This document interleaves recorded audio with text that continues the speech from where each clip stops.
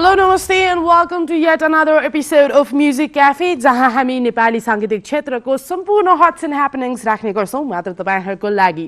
कार्यक्रमको सुरुवात गर्न चाहन्छु हाम्रो पहिलो सेगमेन्ट ई न्यूजबाट जसमा अहिले के भइरहेको छ त नेपाली म्युजिक फ्रेटर्निटीमा भनेर all the events, all the album launches, all the music video shootings and recordings सबै तपाईको लागि राख्ने गर्छौं। I want to take you to a very special event.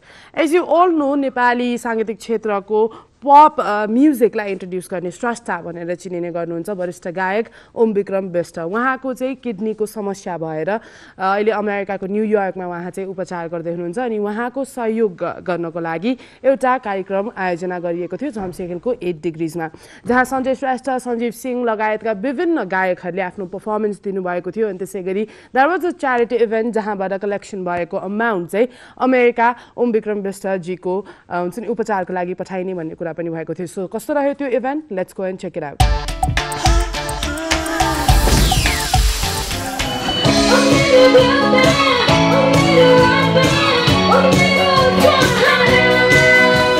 वरिष्ठ गायक ओम विक्रम बिष्टको उपचारको सहयोगको निमित्त श्रेष्ठको महत्त्व बुझौं र सम्मान गरौं भनी एक सांगीतिक कार्यक्रमको आयोजना गरिएको छ। फागुनमा सम्पन्न भएको सांगीतिक कार्यक्रममा नेपाली पप संगीतका हस्तीहरू भनेर चिनिने गायक सञ्जय श्रेष्ठ, जेम्स प्रधान, सचिन रौनियाल, सञ्जीव सिंह, उदय श्रेष्ठ, भीम तुलाधर र सन्ध्या जोशीले ओम विक्रम बिष्टको उपचारका लागि कार्यक्रममा प्रस्तुति दिएका थिए। उक्त कार्यक्रमबाट उठेको रकम अमेरिकामा उपचार गरिरहेका बिष्टका लागि हस्तान्तरण गरिनेछ।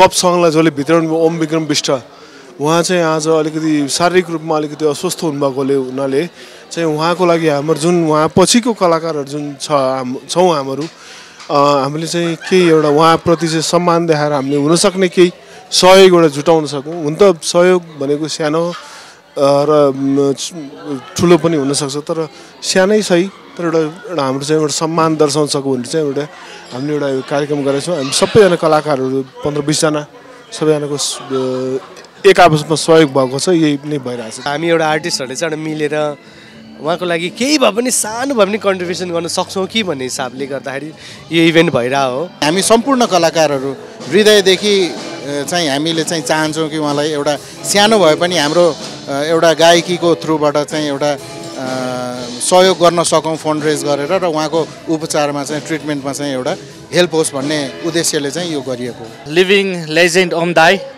उहाँको मेमोरिज, उहाँको लभ सङ्ग्सदेखि उहाँको मेलोडिजदेखि उहाँको सङ्गीत सबै हाम्रो लागि टनिक हो। That's why this evening is tribute to हिम। उहाँको शुभ एउटा स्वास्थ्य सबै राम्रो होस्, सबै त्यही भएर यो कार्यक्रम गरेको हामीले। ओम विक्रम दाईको लागि चाहिँ किनभने उहाँको चाहिँ के यो त सबैलाई जानकारी नै होला होइन, उहाँको लागि चाहिँ केही पैसा के अरे डोनेसन हामी सबैबाट चाहिँ केही कलेक्सन गरौँ भन्ने हिसाबमा चाहिँ एउटा प्रोग्राम गर्दैछौँ। हामी रमाइलोको साथसाथै पैसा सङ्कलन गरेर चाहिँ उहाँको लागि चाहिँ केही हामी चाहिँ सहयोग गर्ने हो। सूरजलाल जोशीले आयोजना गरेको उक्त सांगीतिक कार्यक्रम काठमाडौँको 8 डिग्रीज रेस्टुरेन्टमा सम्पन्न गरिएको थियो।